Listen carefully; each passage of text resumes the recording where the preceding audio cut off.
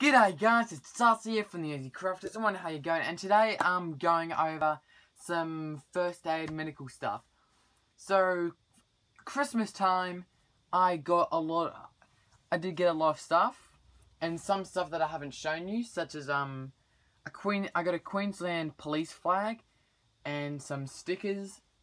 Well, a Queensland police sticker, and then a emergency service support sticker. So kind of like white ribbon, which is for domestic violence, but it's got blue and white checkers, red and white checkers, red and yellow stripes and stuff for supporting our emergency services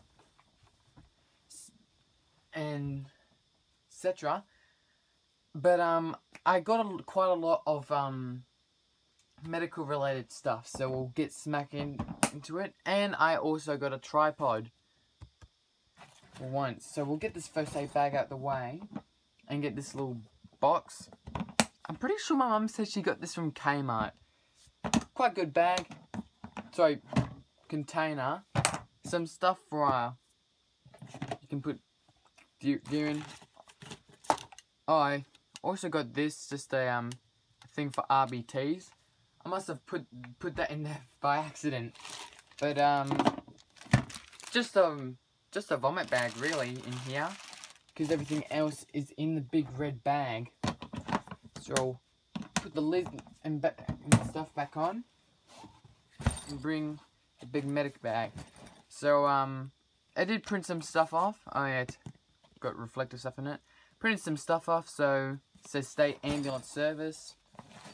Got the carry-on, and then the carry-on you can put around your neck. Some clips here for like an oxygen tank bag. Open that up, and there is State Ambulance Service symbol. And so now we're going to take a look inside the bags. So up first, medication, just Coca-Cola Tic Tacs, stethoscope, with real stethoscope, quite important. A bag with wound cleaner on it. Sorry, in it. Eye irrigation, stuff to clean out your eyes. Got stuff in them. Some tea tree oil for cuts and abrasions. And then I forgot what this was called, but essentially you put it on your arm, tighten it, pump your fist, brings out your veins, and then blood can be taken or transferred or whatever needs to be done. So I'll quickly just whack all that stuff back in here. Not too much stuff, but I will get more. Let's zip this up.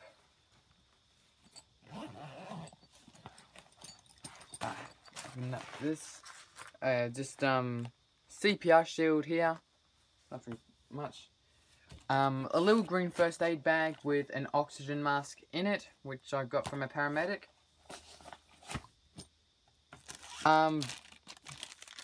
Plastic bag with fake blood in it, but I just use that as like O-neg blood. Neck cushion to make people comfortable, and then the all-important neck collar. So just slide it underneath someone, put it around. I'll put a photo at the end of the video of me in the neck collar, so you can have a laugh or whatever, just to see how it is. But there is 3 modes on it. But by that I mean actually 4. So they've got, for people with really short necks, the average, people with like essentially no necks, short necks, regular, and then tall. I fit into the tall category. And these things are for just pushing it in so you can't move it. Safety quite important. Flip this around. In here is let's open this up. Just a bunch of gloves, white and blue, but pretty much only use blue.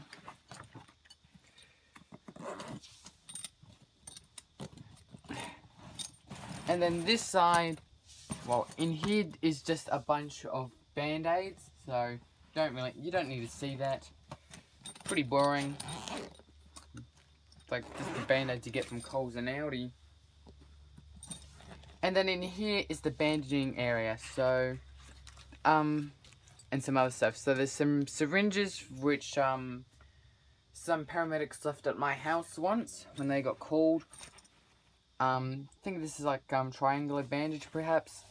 Other first aid bandages.